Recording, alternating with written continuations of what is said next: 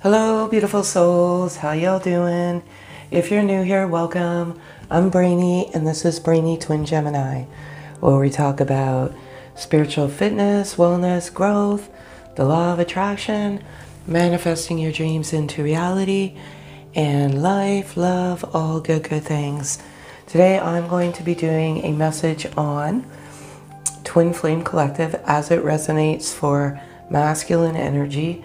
I predominantly channel masculine energy. Not sure why. Always been that way. So I'm going to be channeling from a masculine perspective. What's in the energy as of the moment, in their heart space as of the moment. And if they could say anything to the beautiful feminine energy, what would it be? And yeah, so I'm going to get started. I do 4 cards, 4 being my birth number. I let the cards fall out. The cards always resonate with the energy. I strictly do it out of entertainment purposes for myself and pictorial vision, I guess visionary purposes, just so you can see the beauty of and the dynamic of how these cards fall. Everything I do, I do in here, and I have thousands books and books and books of messages. I'll let you figure out from what source. And that was my guide on my journey of twin flame while I was in separation. So I'm going to get started. Oh, a couple of other things. If you like a copy of these beautiful cards, just go to the Etsy store. It's in my About on YouTube channel.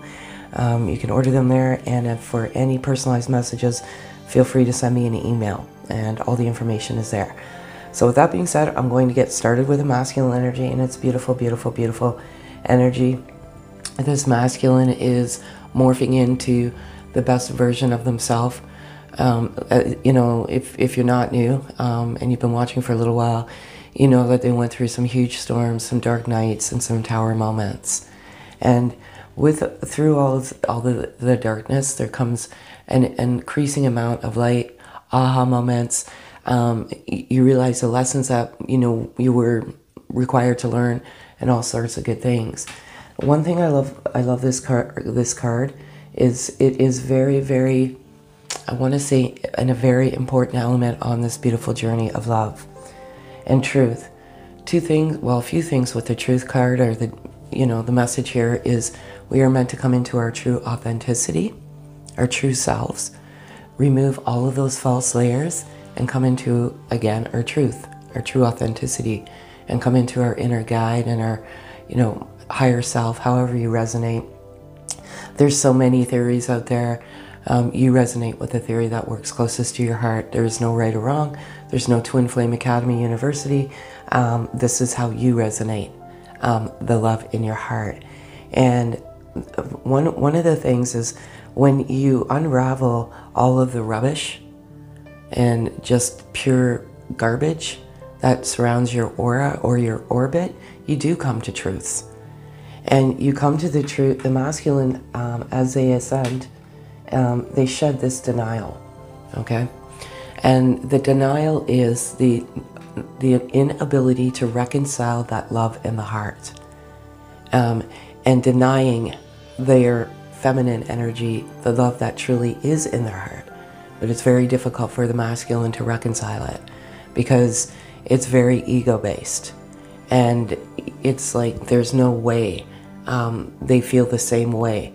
That is the diarrhea of the mind, and sometimes that is what is the driving force of this journey. There's so much more, but as they ascend and get to higher consciousness, they come to the truth that this is truly a sacred union.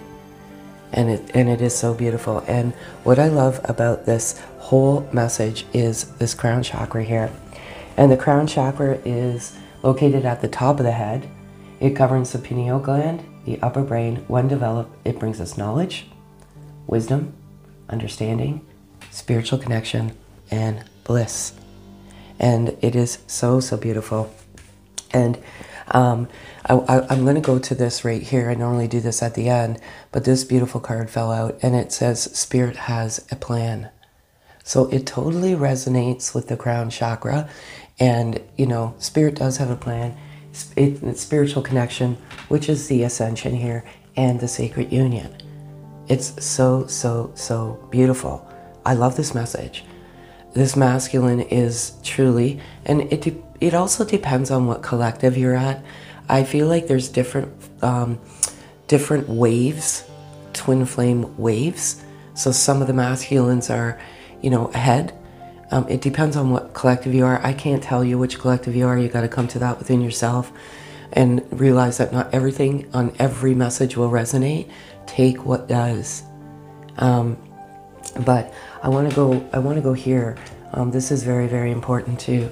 So angel of balance to me represents so many things. So your connection, regardless of whether you visually see it or not, is divinely protected by God, source, universe, however you resonate. I resonate with God personally, and I did on my journey, and that is who I feel like I was speaking to, and vice versa. God is within us all. You get to that when you get to the ascension. We are God, all of us, but universe, however you divine, however you resonate. But there is this divine, I want to say, energy that is helping both of you get to that harmonious balance within yourself and peace. I feel like sometimes you navigate this journey in chaos, and it's constant chaos. And it's that, I want to say, that yearning and that longing for that physical embrace. And we just have to get to the pure essence of who we are, and that is pure self-love. And as I said, chaos sometimes leads us in this chaotic journey, because it truly is chaos, because most of it is not known.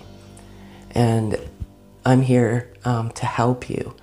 Truly, that is my mission in life, is to help others restore their faith, the unconditional love, and get on the correct pathway to themselves.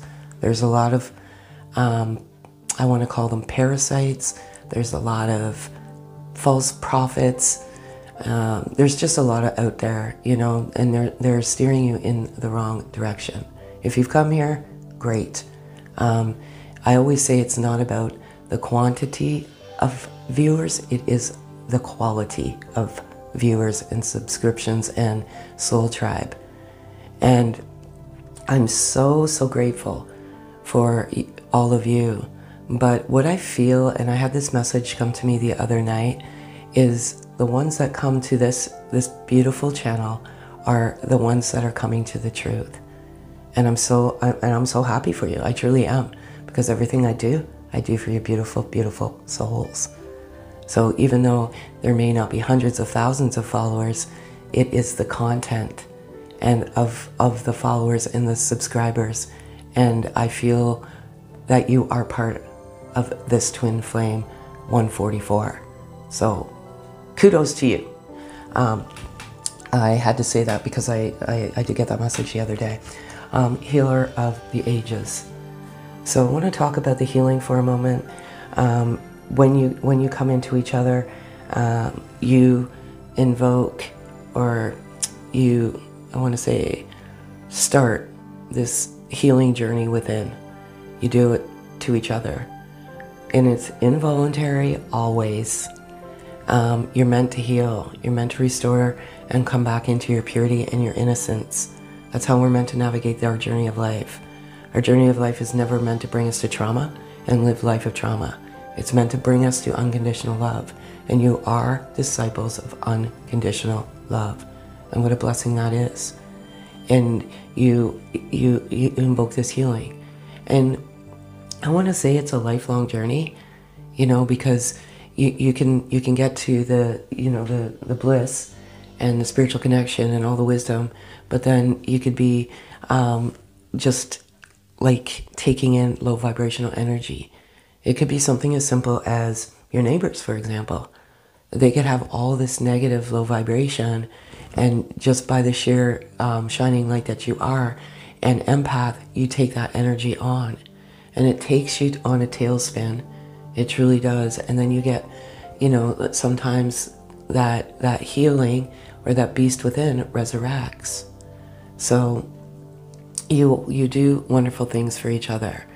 I feel like the masculine, some of them were stuck in their ego, but they've jumped onto the path of healing and the trauma. One thing I will say is that even, like, because I'm back in physical harmony with my beautiful beloved soul, even when you come back into physical embodiment of each other, there's still intense triggers. And that is, you are meant to complete the healing process within each other. I was trying to articulate the mirror soul. I have it written down. I can't get it right now, but I think I'm going to do like something specific on the mirror soul and what that entails. But the long and skinny of it is when you look at your reflection in the mirror, you're actually seeing your twins. I know visually you're seeing yourself, but the trauma and this mirror soul, you almost take on that trauma. You take that trauma on to heal. It's a burden. And sometimes if you rush things, it can dry up the soul instead of condition the soul. So just be careful. I always say, you know, if your gut is telling you not to reach out, don't. That's God. It's your protection, but you definitely do heal each other, and I love it. This here, a man holding a coin. This is very significant to me because coins, it's not always about a piece of paper with a symbol on it or a coin. That measures the value of our worth. Our worth is so far. It stems so far deeper than just trying to say that, you know, I'm the richest person in the world. It's not about money. It's about soul richness and worthiness. And this man is holding his coin because they've come to the truth of their worth. And they're healing, you know, some very deep-seated wounds as it relates to self-worth. And they see the value in themselves. And it's so liberating to the soul to free, I want to say, that beast, and just come into who you truly are meant to be. We're not meant to navigate our journey here on earth with a sense of worthiness. And when you come into each other, you instantly restore the worth in each other. But then when you go in physical separation, you start questioning that. You're meant to heal that on your own. So when you come into each other, you both have that value. When you feel unworthy, you can do some pretty horrible things sometimes. So they're coming into that, and it's so beautiful. I love this card, and I love this card. Divine Matrix to me is, and it's ironically number 44. 4 is my number, and always, well, it's like 444 actually, but Divine Matrix is, I want to say, this spiritual bliss, this connection, this it's so divine.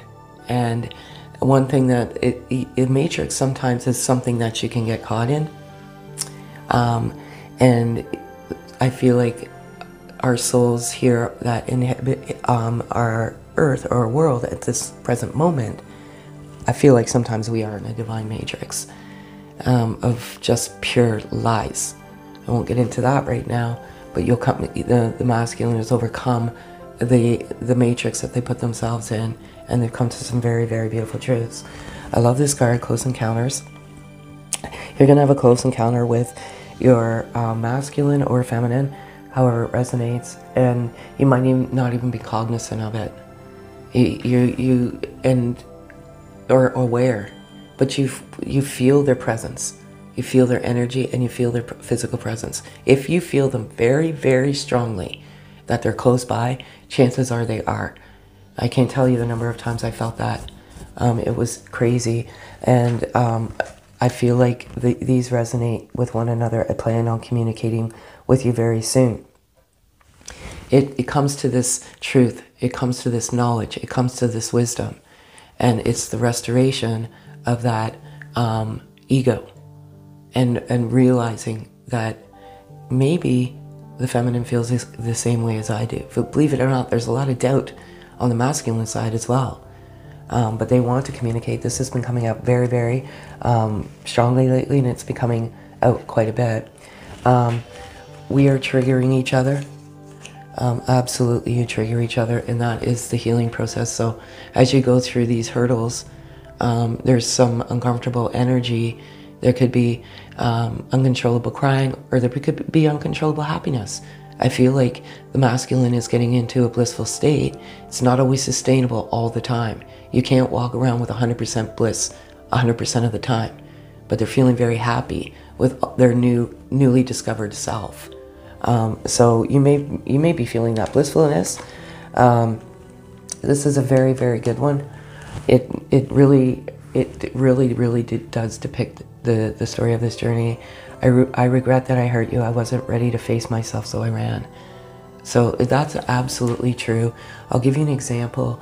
When I came into my beautiful beloved soul, before we went into our physical separation or distance stage, there was often verbiage that was said, what do you see in me? Like, what do you actually see in me? And, you know, I need to get my life together and I need to do all sorts of things.